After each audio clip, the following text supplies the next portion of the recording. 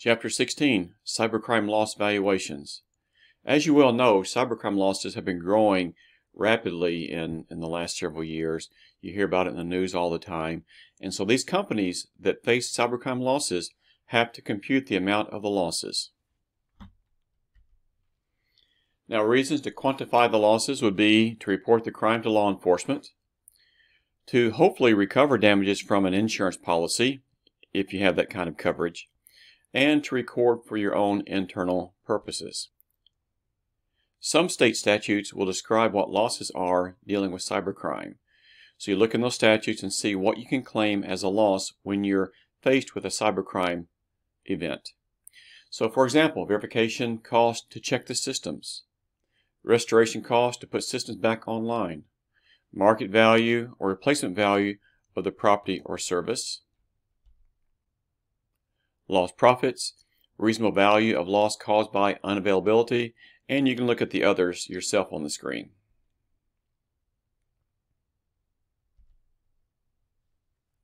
The federal government also identifies certain items as damage losses due to cybercrime.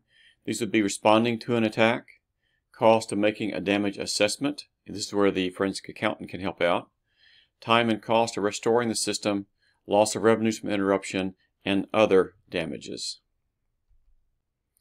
Even the SEC back in October 2011 recognized the seriousness of these kind of problems, and so they recommended that these potential attacks, losses from these attacks, should be disclosed in the financial statement notes. Here are some examples of tangible losses that you could help compute: the market value or replacement cost of property destroyed in an attack, the servers, computer systems, and so forth, external investigation cost, lost worker productivity, and cost of replacing lost data. So these are the tangible losses. Examples of intangible losses include the unavailability of a website. If your website's down, your customers cannot buy anything, so you're losing out on revenues and, as number 2 says there, lost profits. Also, another intangible loss would be destroyed or lost information contained on compromised PCs. Let's talk about insurance for a minute.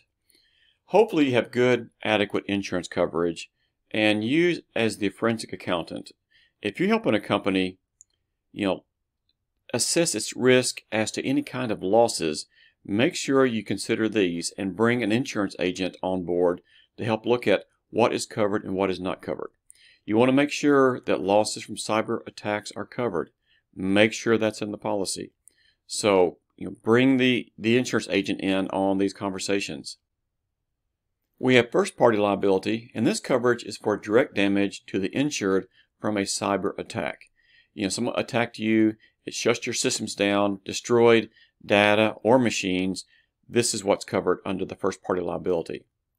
Now, the third-party liability provides coverage from the negligent acts of the insured, as, for example, when the insured's computers are unknowingly used to launch an attack against a primary target. So, for example, someone sets a program on your computer, your business computer, and then later on, your computer is used to attack someone else's computer, that third party.